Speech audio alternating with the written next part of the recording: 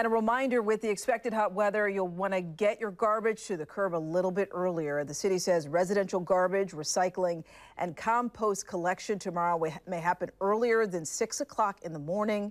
And that's early pickup is likely to continue throughout the week if the temperatures remain at or near 100 degrees. So it's recommended that you put your bins at the curb the night before.